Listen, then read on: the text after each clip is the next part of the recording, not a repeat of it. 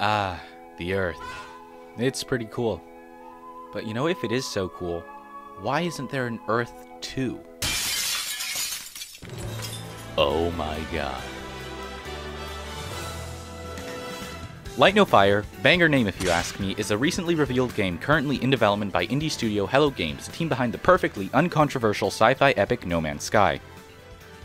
I'm going to be breaking down the trailer for LNF because that hasn't been done a million times already. I'm also not going to wildly speculate because we don't know what's going to be in the game. At least I'm not going to try and speculate. Whatever. First things first, what is Light No Fire? LNF is a procedurally generated open-world survival game. I know you've heard it before, just hear me out. Set on a planet the size of the Earth. So, very big. Here's what we know. We know it's multiplayer, we know it's a fantasy game, we know it's a survival sandbox, we know it has RPG elements, we know it's been in development for 5 years, and that's it. There is no announced release date, okay? Everything else is pure speculation. Actually, that's really important to mention. We know nothing about this game. Some people are saying that it's an MMORPG. Some people are saying it's going to release before the end of 2023. That is not confirmed, okay? We know nothing. Here's some important things to consider regarding current information from the announcement and from the trailer. Sean Murray, co-founder of Hello Games, says that Light No Fire is maybe more ambitious than No Man's Sky. This does not mean it is more ambitious, nor does it mean it will be a better game. It is just the developer's perspective on what was a more difficult type of game to make, okay? Similarly, we need to separate figures of speech from literal promises. Light No Fire will not be a planet that is as varied as a universe, because there's no way to quantify that. The way I interpret it is that Light No Fire departs from No Man's Sky because it condenses variation to a single planet instead of spreading it across billions and billions of planets. That's still probably reading way too deep into it. I think it just means that the world of Light No Fire will have plenty of variation and it's going to be detailed, which is cool. Something bigger than Earth? Yeah, I think he just messed up here. Oh no, he's relapsing. Something with, mountains, real mountains, not video game mountains, but mountains that are miles high, taller than Everest. Okay, that's it. Take him off stage. Cut his mic. Seriously though? This sounds insane. But I don't think it's too unreasonable. We know the planet is actually the size of the Earth, so maybe it's not that unrealistic to have mountains bigger than Mount Everest. Yeah, I mean, the first real open world, right? Something without boundaries. Sean Murray, do you realize how bad that sounds? But I think he means it, in some weird way. We don't know what the world of Light No Fire is like. However, there is a decent chance that it will indeed be a globe, meaning that you can circumnavigate it without any real boundaries. So, yep, there you go, a real open world. But man, this is why the studio's PR has been done entirely through cryptic messages for the past several years. And given the mess No Man's Sky was at launch, why should we trust the trailer this time around? Well, Hello Games have learned a lot since No Man's Sky came out. They have only shown real gameplay in trailers since the Foundations update, 7 years ago at this point. If they were to screw up, they would lose the community's trust, which they've carefully cultivated over almost a decade. And they have no publishers or investors to keep happy this time. It's all about the players. I think they are genuinely interested in creating good games. They've made No Man's Sky a real good game, in my opinion, without any real financial incentive, no microtransactions aside from, well, I guess the one macro transaction of buying the game. So I think it's really in their best interest to try and keep the players happy and to give them what they've shown so far on launch day. Something else people have been wondering about is whether or not this game is being built on the No Man's Sky engine. Well, if it is, that means that there's way less work to do on Hello Games' part. That means that, unlike No Man's Sky, where the first bit of development was probably just building an engine from scratch, they've already got one now. So that's going to really speed up the development process. Now, actually, about what we see in the trailer, the detail is way above anything we've ever seen in No Man's Sky. I don't think this is the exact same engine that No Man's Sky is running on, but I think it's probably a revamped version. For those of you that have been in the No Man's Sky news circle for a little, you may have heard of this one guy who would leak stuff apparently, but they'd always end up being right about their leaks because their messages were so vague. Well, one leak earlier this year was that the engine was being updated. If we are to believe this leaker, then what we see in the trailer today could be those updates to the engine made manifest, and rather than going into No Man's Sky, they were just going into Light No Fire, or what would become Light No Fire. There are also a lot of things in this trailer that looked like they were just dropped into No Man's Sky.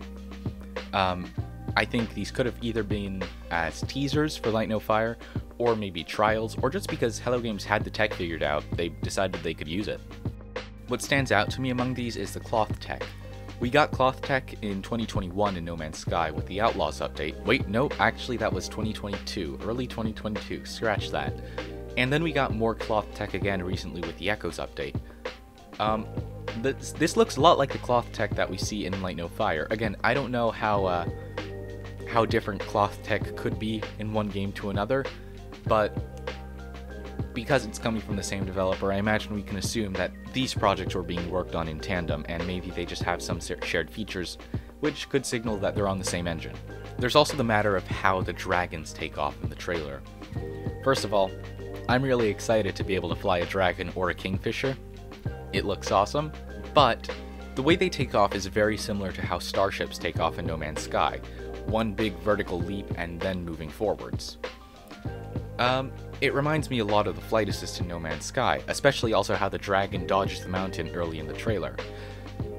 I hope that doesn't make it to the final cut of the game, because I think it really kills the feeling of verticality and scale. It does mean that it looks a lot smoother for the trailer, so that could be why it was included, and maybe it's just not going to make it in. Or perhaps the footage was just sped up.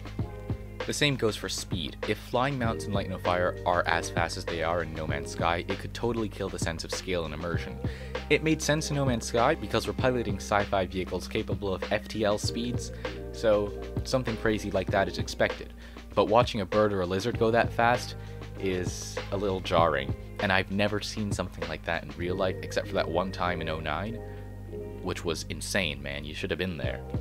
So yeah, I hope some of these things were just for the trailer, but they do suggest that No Man's Sky and Light No Fire are running on some similar software. There's also the issue of the bird swarm that we see next to the big stone guy in the trailer. In No Man's Sky, you sometimes get flying animals in these little swarms because they just spawn that way rather than as individual creatures as groups of them.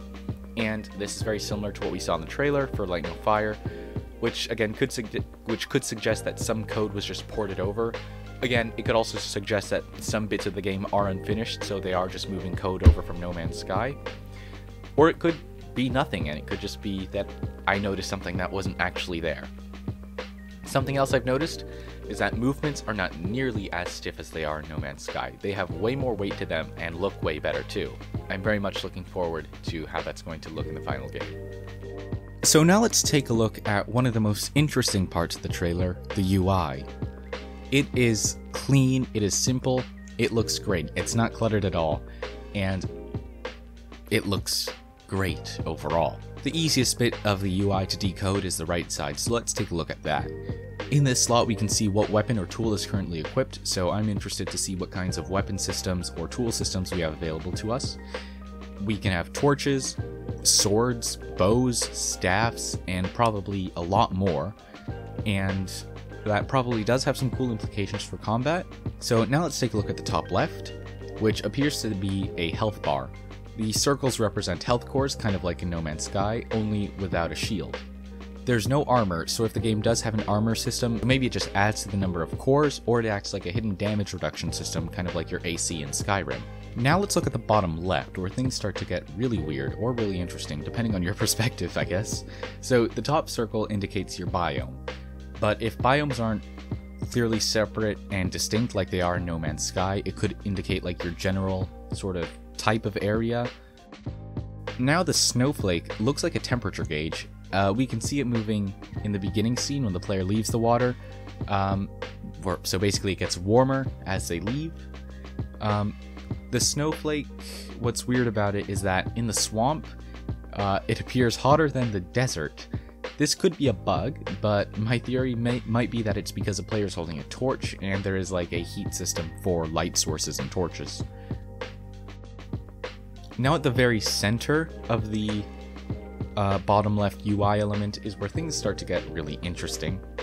I don't think that's a clock. It indicates daytime and nighttime, but my theory is that it isn't a clock, and here's why. When the player leaves the water, the circle quickly becomes full. My initial thought was that the big one represents temperature of the environment and the little one represents your character's temperature, but that just seems redundant. Why have both if they say a fairly similar thing? More likely is that it represents light level. Here is my reasoning. The circle is fairly empty at night, but not fully, because when the character is holding a torch, it's at a similar level to when underwater, because water scatters and absorbs light. I'm not saying the game is going to have realistic light physics. I'm just saying it's darker underwater. I was there, trust me. Still not convinced. In the shot of the desert, the gauge reads almost 2/3 full, despite the fact that it's almost nighttime. The sun is beginning to set, as indicated by the longer shadows, and the fact that the sun is setting. Why would a light gauge be the most prominent HUD element? More on that later.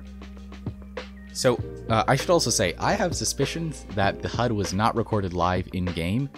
As Beeblebum pointed out in their analysis, the HUD changes before the clip does in one particular shot of the trailer, so it looks like it may have been overlaid in post, which makes sense. Hello Games almost exclusively record their trailers without a visible game HUD. I don't think it means Hello Games is faking the completion level of the game, at least I hope not, but it seems like they just chose to add it in post so that people could better understand the systems in Light No Fire as well as get a better idea of the game's visual identity. Does this entirely discredit the light theory? No, maybe a little bit, but I think it does still have the most merit because of what little we know about the game.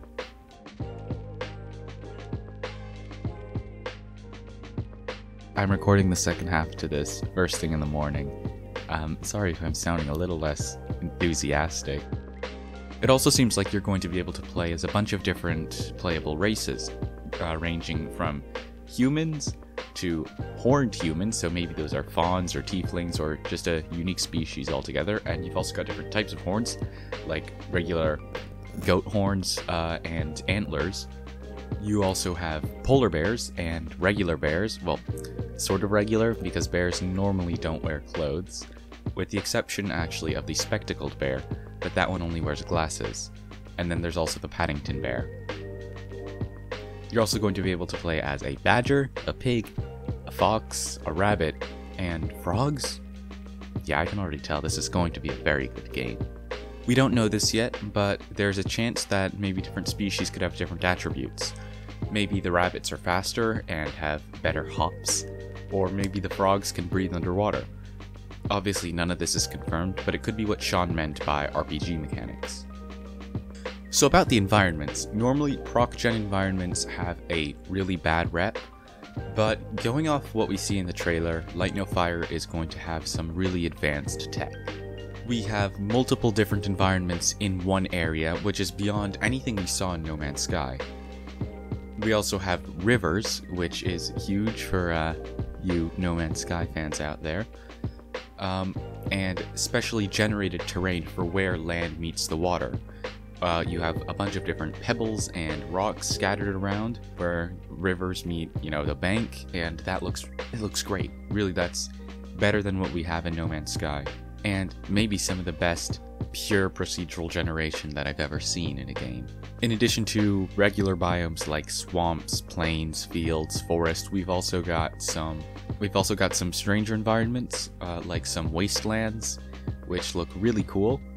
And I'm excited to see how those play out. I imagine maybe those will be more dangerous.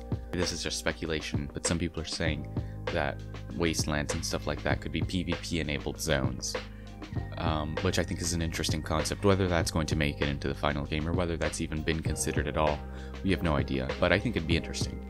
So within the various environments, we've also got buildings and structures, some generated by the game and some built by players. So first we have these plaques, which look very similar to the alien plaques in No Man's Sky. We've also got ruins and different types of ruins. We have towers, we have floating islands, and some unknown structures. So for the plaques, those have this design on them, which is the same as the grate above the fireplace in the unknown structure. So maybe it belongs to the same faction, or maybe there's some sort of connection. So as for the ruins, we have various different types. In the, what I'm going to call the Badlands or the Wastelands, we have these very Gothic style ruins, and in the more pleasant area, we have these ruins that look like old fortifications on an island in the lake. So again, could be different factions. You know, in the promo material, we're told it's an ancient Earth, so maybe some ancient factions built this, and that's why they're there today. As for the towers we saw, those could maybe be beacons of a sort. They have fires on top. So maybe those are waypoints, maybe those are like discovery markers like we have in No Man's Sky. So could be, yeah, it could be one of many things. Again, we have no idea. As for the floating islands, we have really no information about them except for the fact that they have this sort of green magical glow around them. And now moving on to the unknown structure. On the wall there's this motif that is the same as the one on the player's shield. It's like a face. It reminds me of a Gorgon, of Medusa. Whether it's actually that, no idea. So yeah, this might serve as a faction-related thing. In the unknown building, we also have these rabbits serving as guards. So maybe this could be like a rabbit faction that players can join, or maybe there are tons of randomly generated guilds and stuff around the world that players can do quests for, assist. Again, pure speculation, we have no idea. There's a giant or an ogre, or perhaps both, sitting on a staircase with a doorway behind it. It also seems to get up and look towards the player as they walk in, so maybe that's like a quest giver of sorts, or it's initiating some sort of interaction. It doesn't seem like it's going to be a combat interaction. So I actually wonder how much emphasis on combat there's going to be in the game. Hello Games isn't known for making very combat-heavy titles. So there's also these magical lights that have this sort of green glow around them. First, they just look really cool. But second, different colors of magic could signal different types of magic. For example, on the player characters, we sometimes see them carrying staffs, and we have a blue glow coming off of those, but in this unknown building, the magic seems to be green. So it could be that different factions have different colored magic, which is not something totally unheard of. For example, in No Man's Sky, we have Sentinel Interceptors generally have a purple or red engine glow, whereas friendly ships have or NPC trader ships have a green engine glow. So it could be something like that. And the final structure, which I forgot to mention, were the balls. Okay, that's a good take. So they're massive. We have no idea what they are, of course, but my guess is that they're probably important for lore. It could be that they are just important points to travel to during the player's journey.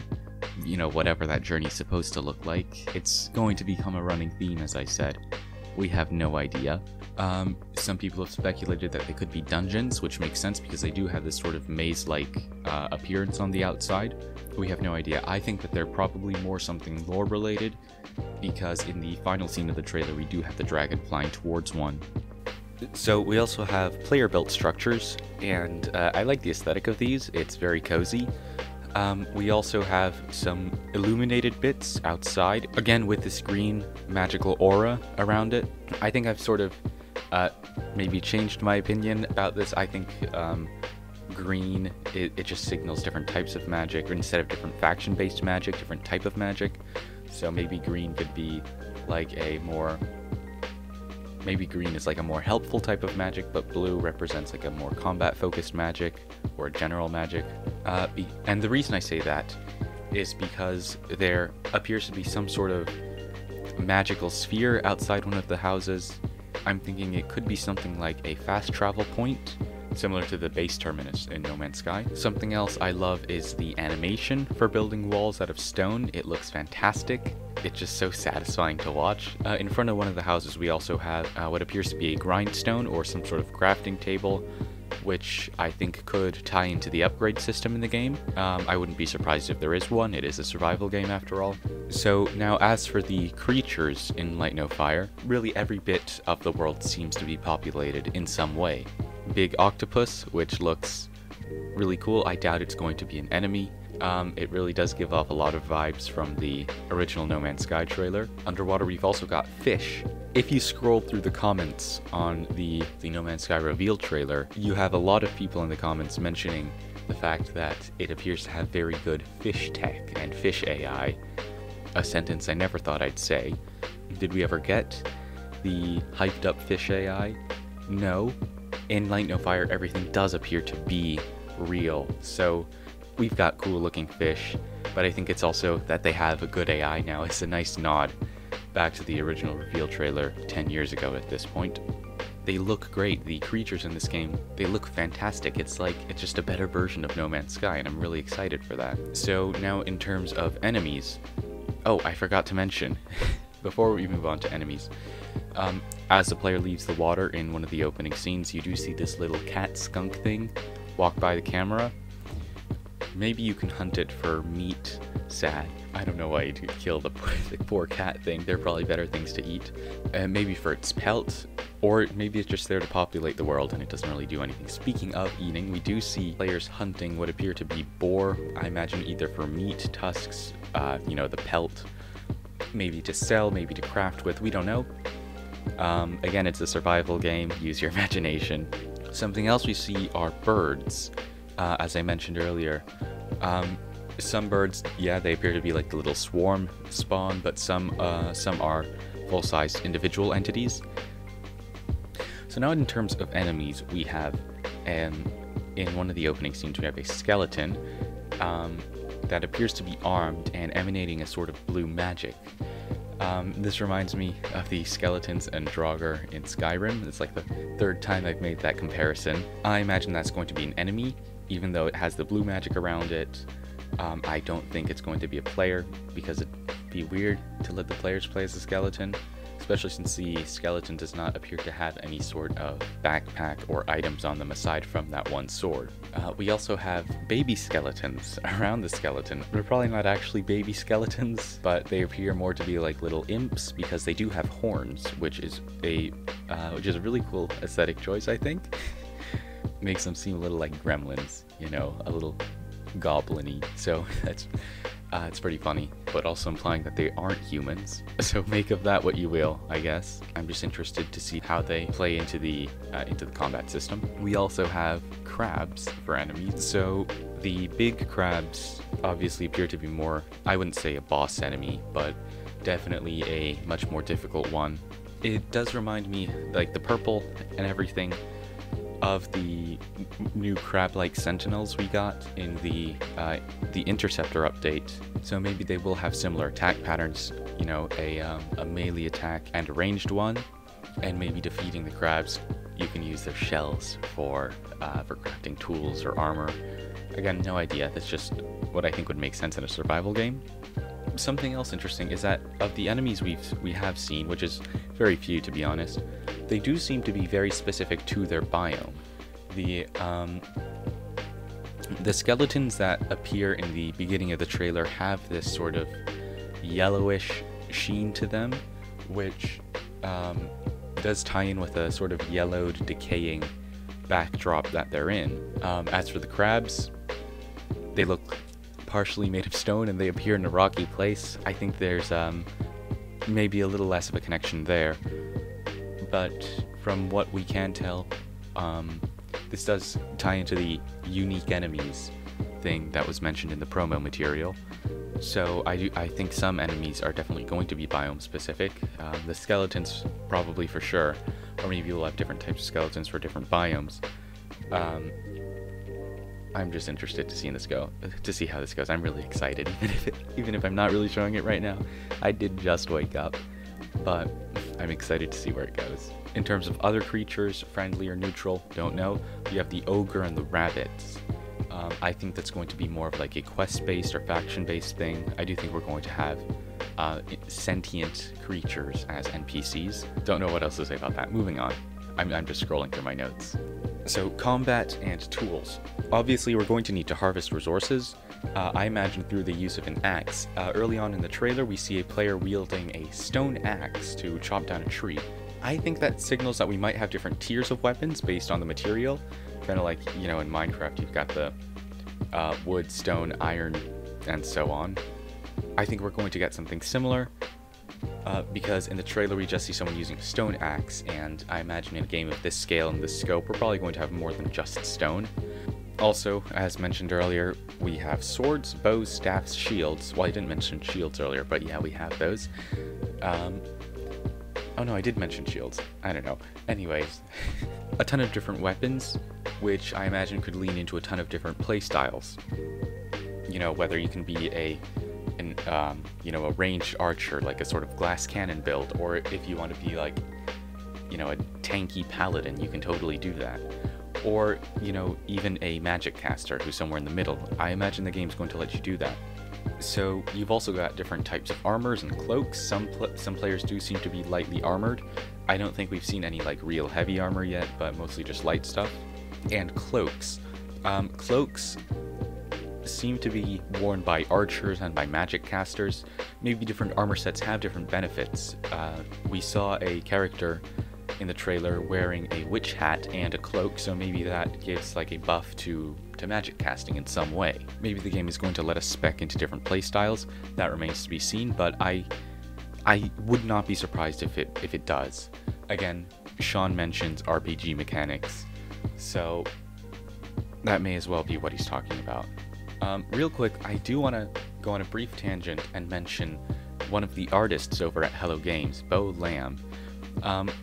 I love his artwork. I love scrolling through his concept art for No Man's Sky. It's really cool. He's got some stuff on the old exocrafts, the different concepts for those. You can see where the inspiration for the ones that exist today come from. But he also had some other stuff unrelated to No Man's Sky that's just been on his Artstation for a while. And at first I thought it was related to The Last Campfire somehow, because his artwork and The Last Campfire did have a sort of aesthetic match. Now that we've seen Light No Fire, it does seem very similar. Especially like that big stone guy we saw looks straight out of his artwork. Does this signal how long they've been working on it? I don't know. I think it's just something cool to note, because his artwork is first of all fantastic, and he definitely deserves recognition for it. But I think it also gives a brief look into the sort of basis for Light No Fire's visual identity. So yeah, check out Beau Artstation. So now back to the actual video. So now looking at Traversal, like in No Man's Sky, you've got swimming, you've got walking, which I don't know why I needed to mention that. I don't think I did. If you're surprised by that, I've got news for you, because this game also includes jumping, which is actually something No Man's Sky did not include. So think about that for a second. That's weird, No Man's Sky. There's no jumping except for the rocket boots, but I don't think that really counts. Okay, now stop thinking about it because it's not important. In terms of traversal, obviously you've got your dragons and your kingfishers and your birds and your mounts. It looks awesome. I think it's a really cool way of traversing the world and totally fitting in with the aesthetic. I'm probably going to cut this from the video, but it kind of reminds me of that animated movie Epic, where like that girl shrinks down and she becomes really small, but everybody rides hummingbirds and stuff, and there were these snails, and they were like the comic relief characters, but I just remember them being unfunny. What was I saying? Right, mounts. You can use bows while on a mount, it seems, based on the UI. When a character jumps on their dragon in the trailer, we do see the UI switching from a torch or a staff to a bow, so maybe this implies some aerial combat of sorts, which would be awesome. In terms of different mounts, yeah, we've got the dragons. These dragons are a little different to your typical fantasy dragons, I guess, because these have 4 limbs instead of 6. Because for their front legs they have wings, rather than having back legs, front legs, and another pair of appendages for their wings. We also have the kingfishers I mentioned earlier. Those look really cool. And also what appears to be blackbirds. It kind of looks like a blackbird. It's a bird and it's black. So there we go. We also have ground mounts, antelopes. I don't know about horses, actually. And mounts do seem to carry backpacks, so maybe extra inventory space on them. Also, what I'm very excited for is gliders, a la Breath of the Wild. There's a structure on the top that looks a little bit like a crossbow. I don't think it is. I think it's just part of the frame of the glider. So maybe this game will also have a Breath of the Wild style climbing system, you know, so you could jump off of places and actually use your gliders. And sailboats, too, is something that you can see very prominently in the trailer and also in the promo material. I don't know how deep sailing is going. Haha, that's an unintentional pun. I don't know how deep the sailing is going to be. It's probably a solution to traversal over oceans. I imagine the oceans are going to be absolutely enormous in this game, because it is the size of Earth. I don't think they're going to be as big as Earth's oceans, but still mind-bogglingly large regardless. Early on in the trailer, we do see a sailboat that appears to have sunk. Oh, also, the sailboats have like this crown, or how do you say? What's the word? Sun. I forgot the word for sun. That's how much time I've been spending indoors, rewatching the trailer. Sun motif on top of the main mast. Again, faction related. Maybe the players all belong to like the same starting faction, or maybe we learn boat instructions from the same faction. Or maybe one guy's going around just placing his own symbol on top of everybody's boats and he's a total nuisance. We just don't know. I'm excited to see how the sailing works. I think that's going to lead to a lot of, I'm gonna utter the dreaded words, emergent gameplay. You know, you're going to have to, I imagine, get provisions and really plan out your boat trips. Unless you're just going puddle hopping. I think that's something No Man's Sky was really missing, where you actually had to prepare your expeditions. That sort of stops being a thing early on into the game. But by having survival be a constant threat in Light No Fire, and that's going to lead to a lot more challenge. It's going to be maybe just more fun in general. Maybe more tedious, but maybe more fun. We don't know.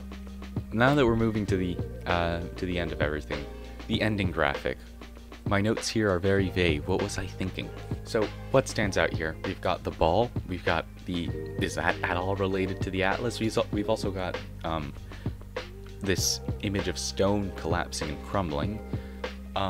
So maybe that has something to do with the Atlas's death, because spoiler alert, if you haven't finished the main quest for No Man's Sky, the Atlas, the god of the simulation, the universe itself, it's in pretty bad shape. Perhaps this... So, okay, for context. Atlas, dying, black hole, sucking, death. That's not going in the final video. We see the stone sort of lift off of the structure in the ending graphic. So maybe that could be stone being absorbed by a black hole. That is a bit of a stretch, but it could be what they're sort of going for if they are planning on making it so that the two narratives of Light No Fire and No Man's Sky are indeed connected. We also see a hand reaching up for this torch-like structure with a little guy on the hand. The hand seems to have this sort of dark stone surface, and underneath it, gold. Something else very interesting is that there's this cross little glow on the ball, and that little symbol seems very, very similar to the white little X or cross on the symbol for the space anomaly, No Man's Sky. Again, does this imply a connection? Perhaps, perhaps not. We don't know. But if you want to speculate, that's where it is.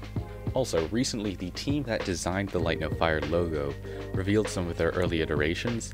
Most of them were crazy cool. Some of them were just pure crazy, but some were crazy cool. I'll show you some of my favorites. In many of the logos and graphics, there are a few consistent themes which appeared in the final version. The hand, the orb, the torch, the hero, and the cross. I'm calling the pedestal thing a torch because it kind of reminds me of one. As for the hero, there's a file, one of the files for the logo on the Steam page refers to it as the hero.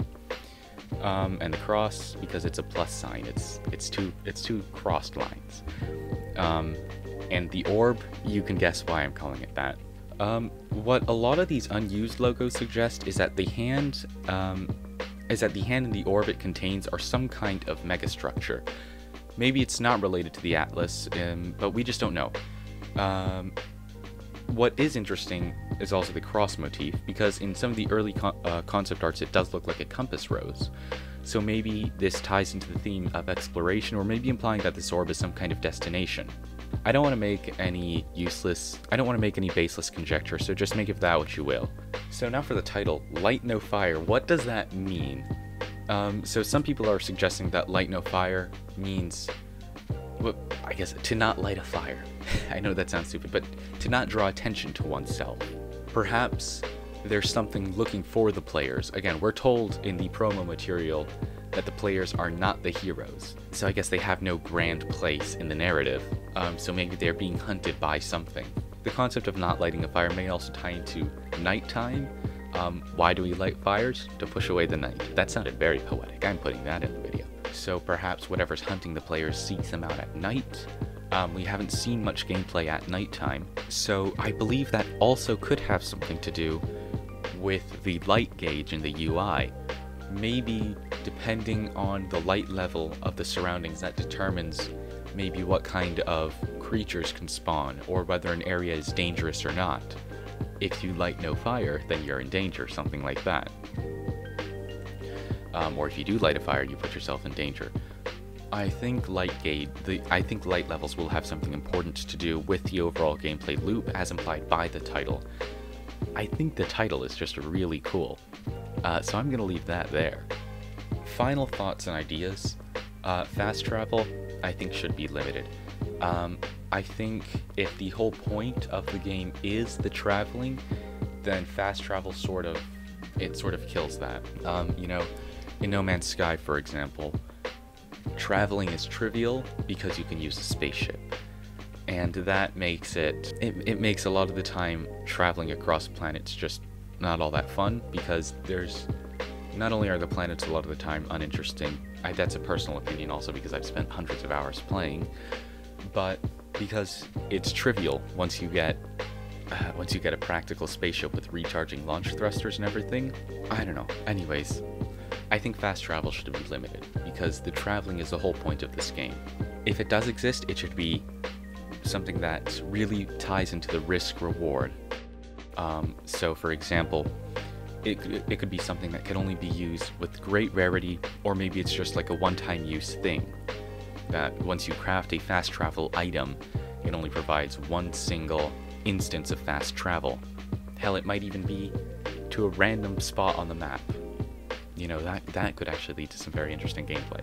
Really, just in summary, I think fast travel should be limited. I think it's a good way to make it fun. If traversal by foot or by mounts is engaging and fun as is, then there's no need for a fast travel system seen in the likes of other open world games.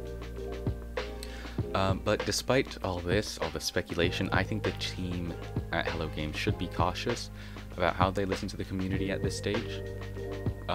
They have a vision in mind, and they should strive for that. No Man's Sky in its current state was designed by both players and developers alike, and this is great because No Man's Sky really is a go anywhere, do anything experience, but it dilutes many aspects that actually make it a game.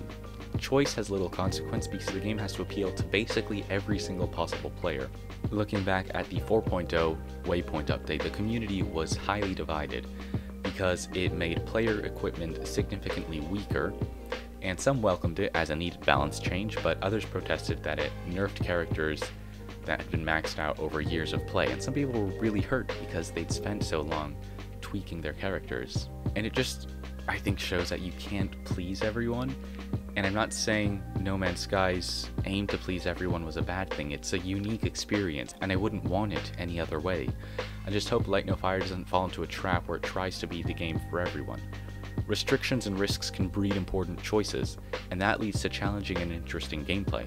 It's okay for fast travel to be limited, for weapons to have clear drawbacks, and for players to face the consequences of bad decisions, because making risk an inherent part of the experience allows for more varied gameplay, and ultimately makes challenges feel more rewarding when you overcome them. TLDR, just let Hello Games cook.